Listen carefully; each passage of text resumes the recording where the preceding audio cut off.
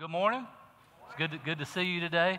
And as Ronnie explained, Pastor Richard and Lisa, I think last I heard they'll hopefully come in tomorrow or Tuesday. But y'all, when he gets back, don't judge him if he's gained some weight. Okay? But I'm gonna be real with you. I'd be eating and eating and eating. Anyway. It's funny because I told Ronnie before the service this morning, when I checked the schedule for October, I wasn't scheduled to speak, and please don't judge me, but I was like, I'm kind of relaxed, because it's stressful coming up here, preparing and speaking to y'all wonderful, fine people. So I was kind of relieved, and then Thursday about 5:30, Pastor Jason calls me and says, Troy, here's the situation, and we need you to preach Sunday. And I was like, holiday hoopity whatty? You want me to do what? But, God is faithful, and he proves himself faithful. And honestly, most of the time when I'm up here, I don't know about y'all, but I have a habit of making it about me anyway. Like, how am I going to look? What am I going to wear? What am I going to say? What am I going to do? And it's about God anyway.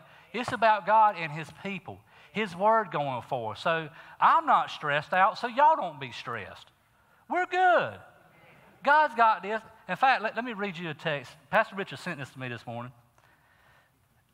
How many of you love you, Pastor? Because he knows how stressful it would be, especially with the time crunch. He knows Troy. Here's what he said. He said, hey, Pastor Troy, thanks so much for stepping in late and covering the teaching this morning. I'm praying for you, and I know it will be awesome with a capital A. You got this. See you soon. When you get a message like that from your pastor, man, you could do all things, right? You got it. But anyway, how many wants a couple jokes? Y'all want any jokes? You don't want none? Okay, all right. Let's share a couple of jokes with you. Brooks, this is for you. Why did the roofer go to the doctor? Because he had shingles.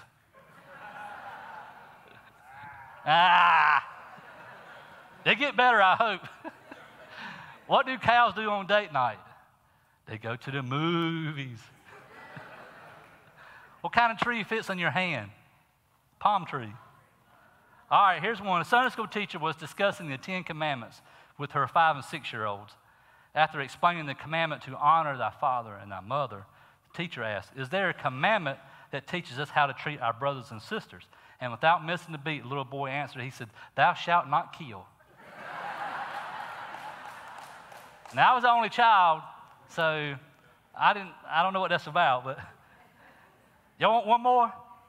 I got one more. I didn't share it with the first service, but 2 little boys are sitting together in the church during a wedding ceremony, and the couple said, I do. And one of the little boys leaned over to the other and asked, I wonder how many wives a man can have. And the second little boy looked at his friend and said, man, you're an idiot. He said, you can have 16 wives. He said, what? He said, he didn't say 16. He said, weren't you listening? The priest just said it. 4 better, 4 worse, 4 richer, 4 poorer. Okay, all right. 4 times 4 is 16. Y'all are lively this morning. Y'all are good. Today's sermon is going to talk about the word new. How many likes new stuff? I like new. The Bible tells us that if we are in Christ, that we are a new creation. But what exactly does that mean to you and I? Everything in our natural world don't always feel new. The truth is our spirit is new at the time of our rebirth, and that gives us power to renew everything else in our natural world. However, it takes time. It don't happen instantaneously. But there's nothing like something new. Maybe a new iPhone, or a new house, a new outfit, or maybe like new shoes. Girl loves some shoes, y'all. New shoes, or a new car. I remember my car is 10 years old now, and y'all, I love my car, and still do. It's getting old now.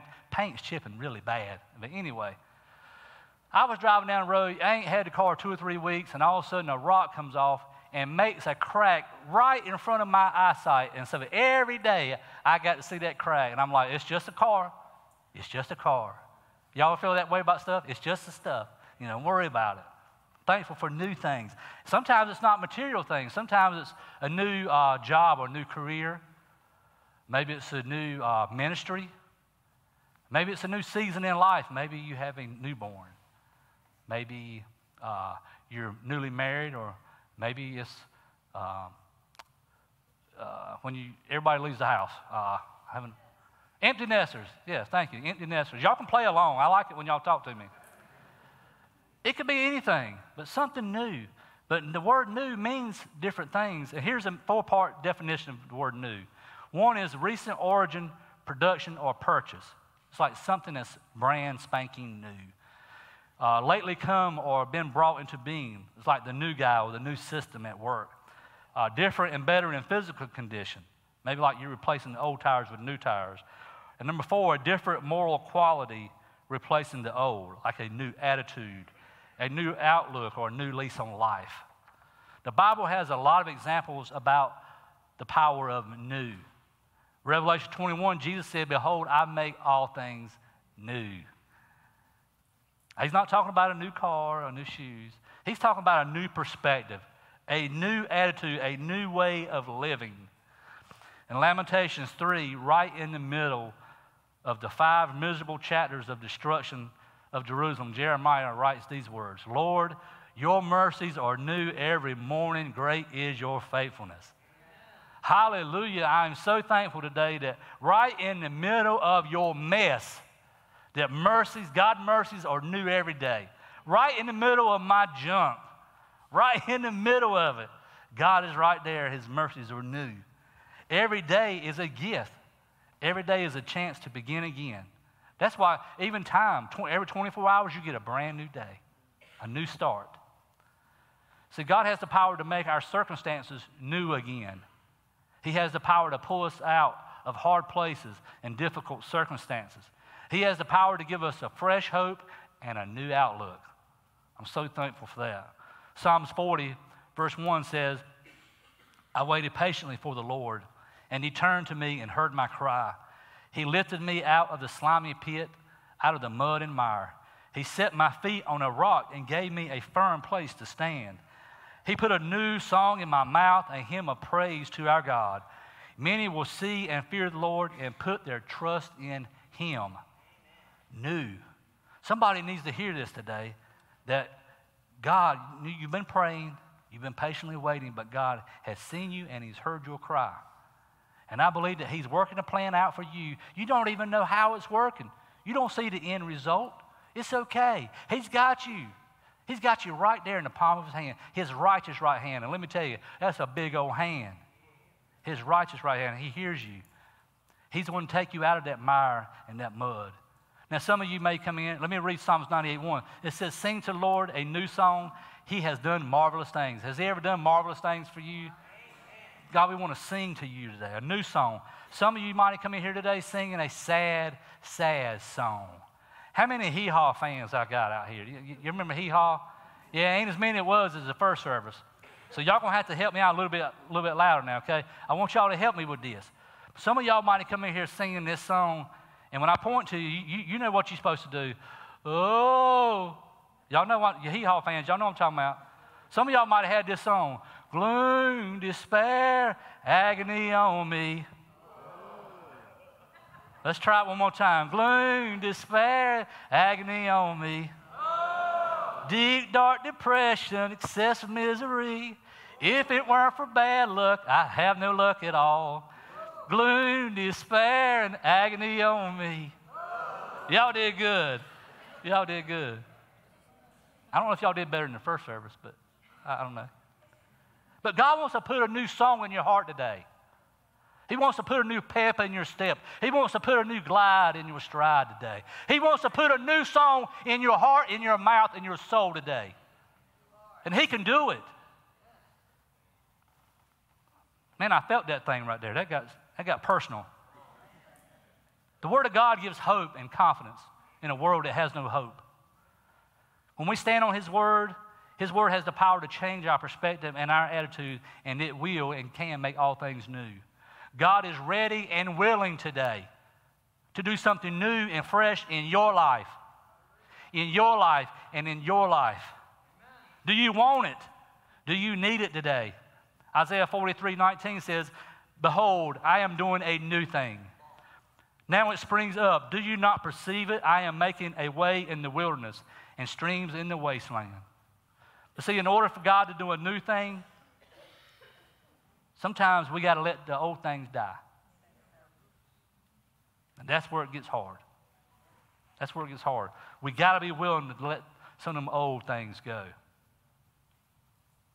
Jesus actually said it this way, unless a kernel of wheat falls to the ground and dies, it cannot bear fruit. Something has to die before the new can come. Something has to be surrendered in your heart and life before God can bless you with the new. Are you ready for something new today? Yes. Amen. Let's look at Mark chapter 2 today. It says, starting with verse 18, it says, now John's disciples and the Pharisees were fasting.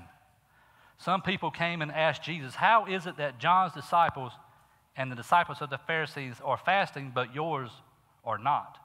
Jesus answered, how can the guests of the bridegroom fast while he is with them? They cannot, so long as they have him with them. But the time will come when the bridegroom will be taken from them, and on that day they will fast. No one sews a patch of unshrunk cloth on an old garment. Otherwise, the new piece will pull away from the old, making the tear worse. And no one pours new wine into old wineskin. Otherwise, the wine will burst the skins, and both the wine and the wineskins will be ruined. No, they pour new wine into new wineskins. You see, John's disciples and the Pharisees were both fasting. And it says some people come up and says, okay, why are y'all fasting? But Jesus, your disciples are not. And here's how Jesus told me. He said, how can the guests of the bridegroom fast while he is with them? They cannot do so as long as I am with them. You see, fasting is a discipline. And I saw this slide yesterday, and I want to share it with you. This is not a fast right here. Let's see that slide. A friend says, I thought you were fasting. Me, I am. Well, you just ate 3 donuts. Yeah, I know, but I wanted 4. That's not fasting. Jensen Franklin talks about how when you're fasting, if you're not denying yourself, if you're not spending time in the Word, if you're not seeking God, if you're not praying, doing these things, you're just dieting. You're not really fasting. Fasting removes the distractions and removes the barriers so we can fully focus on God. You see, when we fast, we are crucifying this old flesh, this dirty flesh, and we feed our spirit. When we fast, we purposely put the desires and cravings on the back burner and draw close to God. And you know what happens when you draw close to God? He draws close to you. So Jesus was saying in verse 19, he says, my disciples do not need to fast so that they can draw near to me. He says, I'm right here with them. He told the Pharisees and John's disciples, you guys are missing the whole point. In verse 20, he said, but the time will come when the bridegroom will be taken, and on that day, you would need to fast. So in other words, you don't fast when the bridegroom's here. When I'm here, you rejoice. We feast. But you guys do not even recognize who is standing right in front of you, Jesus said. And in verse 21 and 22, he gave us 2 metaphors. He said, no one sews a patch of unshrunk cloth on an old garment. Otherwise, the new piece will pull away from the old, making the tear worse. And no one pours new wine into old wineskin. Otherwise, the wine will burst with the skins, and both the wine and the wineskins will be ruined. No, they pour new wine into new wineskins. In other words, Jesus was saying, I did not come to patch up an old system. He said, I came to do something new. I came to usher in something new. Listen, the new covenant is not a patch on the Old Testament. It's something brand new today. And the Pharisees and the disciples missed Jesus. They missed the whole point. They were holding on to the old wineskin of religion and tradition, that old wineskin of the old law. So Jesus said you cannot patch the old garment with a new cloth. In the same way you can't put new wine in old wineskin. Jesus did not come to patch up your old life. He came to give you a new life, to give you an abundant life, to do exceedingly abundantly above all that you could ask or think. That new wine had to come forth from a new wineskin, not the old. The old represents the legalism, the law, and all the religious ceremonies. The new wine represents the good news of the gospel, that Jesus came that we might have life and have it more abundantly. 2 Corinthians 5:17 says, this means that anyone who belongs to Christ has become a new creation or a new person. The old life is gone and a new life has begun. You know, at the precise moment when we gave our hearts to Christ, he put a deposit of his Spirit right on the inside of us. In Psalms 51, David said, create in me a pure heart, O God, and renew a right spirit within me. You see, it's through our relationship with God that we have the power to bring the new in the spirit to the old in the natural.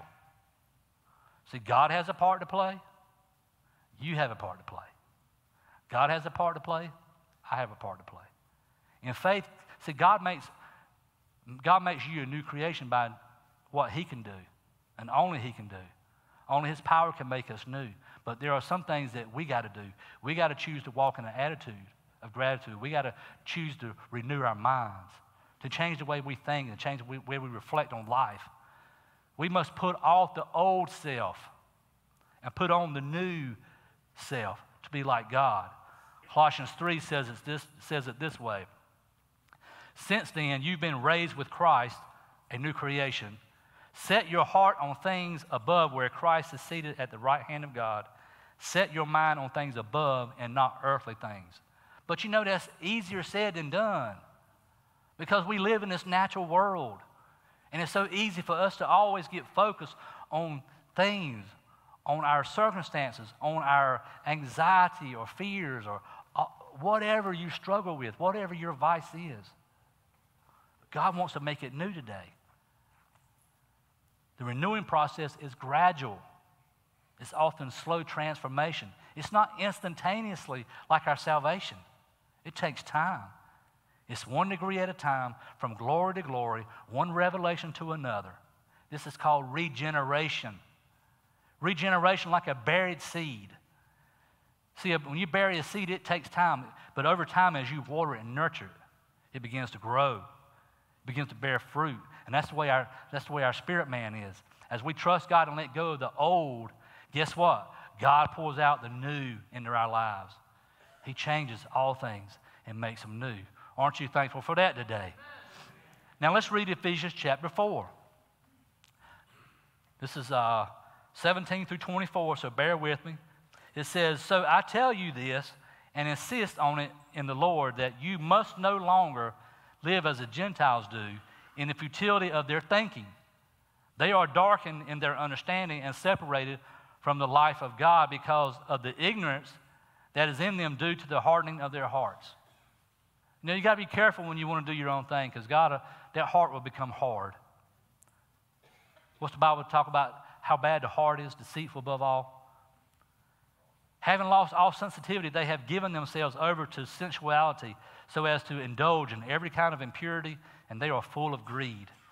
That, however, is not the way of life you learned.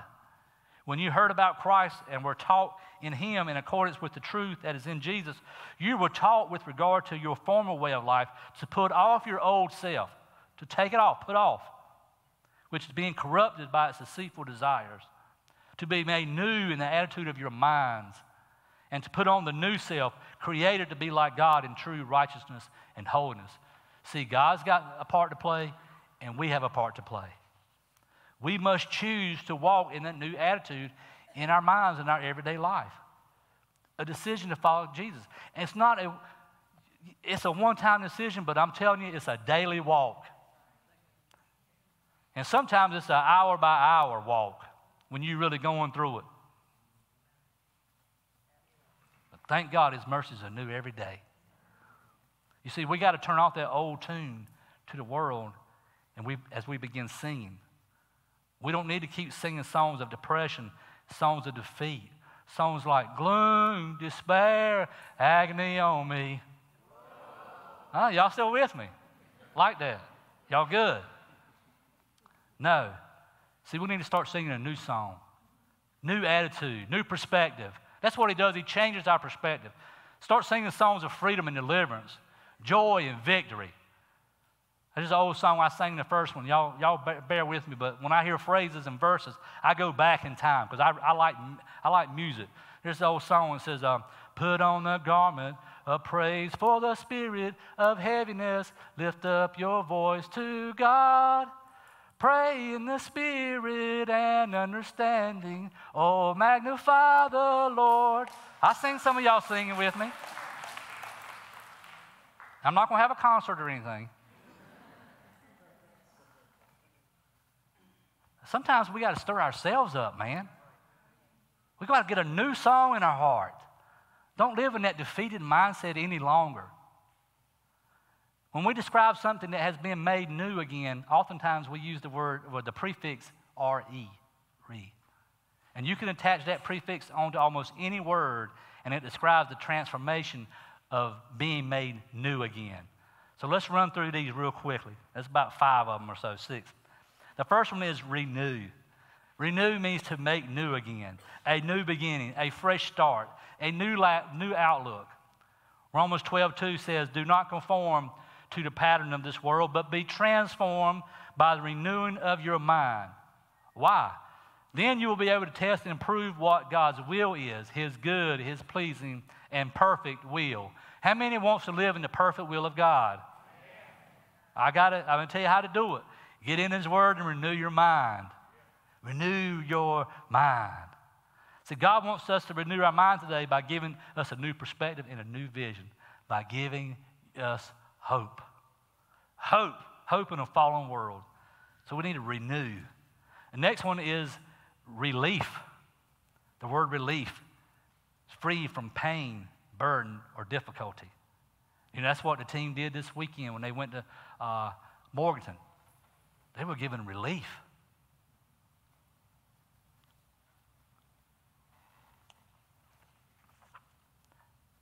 When I saw all that destruction a while ago, I don't know, I look at things different sometimes, I guess, but Carolina lost a football game yesterday, y'all, and if y'all, any of y'all know, it was ridiculous how they lost, and it just frustrated me. But when I saw pictures of real life, that game don't mean nothing. Destruction. And it's not always the physical. Some of us here today, maybe your life is in destruction. Maybe it's shattered and you need some relief today. I got good news. God can do it. He can give you relief. He can do exceedingly abundantly. Psalms 4:1 says, answer me when I call you, my righteous God. Give me relief from my distress. Have mercy on me and hear my prayer. If you need relief today, get Psalms 4:1 and let that resonate in your heart today. God can do it, and he will do it. Jesus came to carry your burdens. He came to give us relief and rest today in him. In Matthew 11, he tells us, he says, come to me, all you who are weary and heavy burdened, and I will give you rest. He said, take my yoke upon you and learn from me, for I am gentle and humble in heart. You will find rest for your souls. Are you troubled today? I got good news. There's hope. There's hope in him. Another one is re-energize. Y'all say re-energize. It means to give fresh vitality, enthusiasm to. See, there are people here this morning, no doubt, who have lost their energy. You lost your passion. Your get up and go has got up and gone. And you know, it don't matter. It don't matter if you've been saved a week or if you're the most seasoned saint in here. It can happen to anybody. When we lose our energy, we begin experiencing something called burnout. And oftentimes when we have burnout, we start doing the wrong things. We begin to isolate ourselves and separate ourselves from coming to church, from praying, from reading, from being around our brothers and sisters who encourage and sharpen us. We want to hide out, but that's not how you overcome burnout. You overcome burnout by creating a fresh wind of God's Spirit in your life. And it's time for some of us to refuel your passion and zeal for God and be re-energized today. How do you do that? Draw near to him. Draw near to him and he'll draw near to you. So Isaiah 40:31 says, But those who hope, some translations say trust. Those who hope or trust in the Lord will renew their strength. It don't say might or possibly. It says will renew their strength. They will soar on wings like eagles. They will run and not grow weary. They will walk and not be faint. Take these words and let them burn in your heart and your mind today. Let them renew your mind. Where is your hope today? Where is your trust? Is it in other people? If it is, let me tell you, you're in trouble. Because people will let you down, won't they? They don't mean to, well, at least not sometimes. Maybe your hope and trust is in yourself. That won't work. Maybe it's in the government. No, that ain't going to work. Maybe it's in your job or your livelihood. Nope, that ain't going to work either. There's only one that gives real hope. There's only one that gives real peace. There's only one that can give real joy, that joy unspeakable and full of glory, and it comes from on high. It comes from God. And He changes not. He's the same yesterday, today, and forever. And Pastor preached this message about a month ago. He told us that we need to start burning the oil again and not the wick. Is your oil dry today? You need to be refilled. Matthew chapter 5, verse 6 says, "Blessed are those who hunger and thirst for righteousness, for they" what? "Will be filled." They will be filled. The worship team can come on back. How are we doing? Yeah, we're good. The next one is revive. Revive. Revive means to make alive again. Psalms 119 says, "My soul clings to the dust. Revive me according to your word." God, revive our hearts today. He wants you and I to experience a fresh encounter with Him so that He can breathe new life back into you and I again. In Isaiah 57:15, it says, "For this is what the high and exalted one says, He who lives forever, whose name is holy." I live in a high and holy place. This is what God is saying. He said, "But I live with the one who is contrite and lowly in spirit, to revive the spirit of the lowly, to revive the heart of the contrite." That is a word for some of you today, some of you watching and listening. He's making all things new again. He's making all things come alive again. He's reviving you if you want it. The next one is restore. You know, I thought about this driving here this morning. I was coming down 301 out by Sam's. And how many remember the big flood that hit here in that area? How devastated it was. And if you go by there now, they even put another Dollar Tree. We need another dollar store here, y'all. They'll put one everywhere. They'll put one in this closet right here if we let them.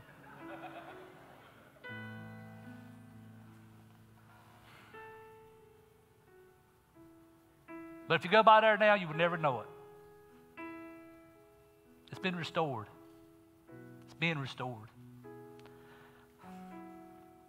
And there's some of you here today, through whatever circumstances, whatever situations, maybe some other decisions that maybe that you, let me just come here and talk to you. Maybe it's decisions that some of you made on your own, and you brought some devastation. Or maybe it's just life happened on its own. You didn't mean for it to happen. You're trying to do everything right, and life just throws you a monkey wrench. And all you see is chaos. You don't see no hope. But the same way I rode by Sam's this morning and saw all that restoration, God is still in the restoring business. And what He did for one, He'll do for another. Your best days are ahead of you. If God be for you, who can be against you today?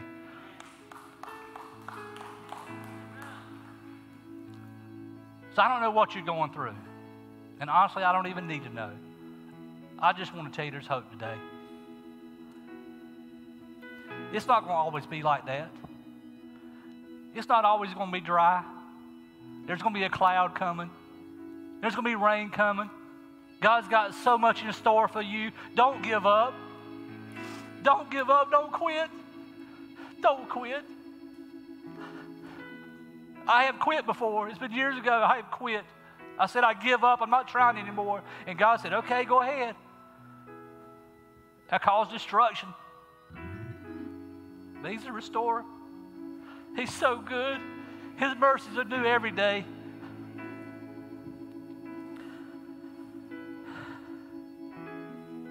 Jeremiah 30:17 says, but I will restore you to health and heal your wounds, declares the Lord. He wants to replace your fear and discouragement today with faith and courage and hope. 2 more verses and we're done. 1 Peter 5:10.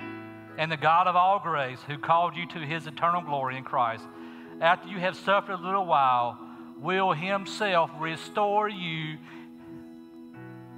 and make you strong. He will make you firm and He will make you steadfast.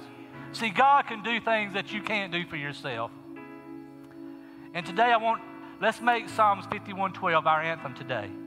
It says, restore to me the joy of your salvation and grant me a willing spirit to sustain me. God, restore unto us today the joy of our salvation. Sustain us. You guys can stand to your feet.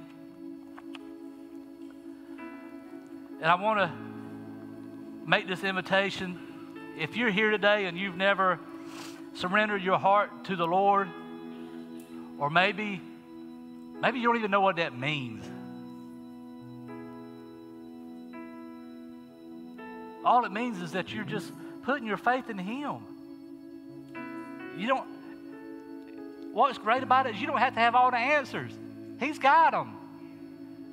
You don't have to know how it's going to work out. And you don't have to come to Him perfect. You come to Him just the way you are. So if you've never surrendered your heart to Jesus, sold out to Him, I'm going to be right down here this morning. I'm not going to embarrass you. Would you take a step of faith and come down and let me pray with you? I just want to put my arms around you and pray with you. And the rest of you, if any parts of this message touch your heart today, if you need to be re-energized, if you need to be redeemed, if you need to be restored, if you need to, I see you. I'm coming to you.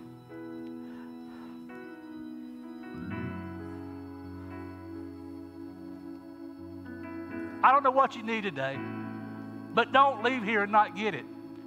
God's got it. So as we go into this last song, give it to Him. Whatever it is, your family, your child, your job, your health, your fear, your depression, your anxiety, your hopes, your dreams, give it all to Him and see what He does with it.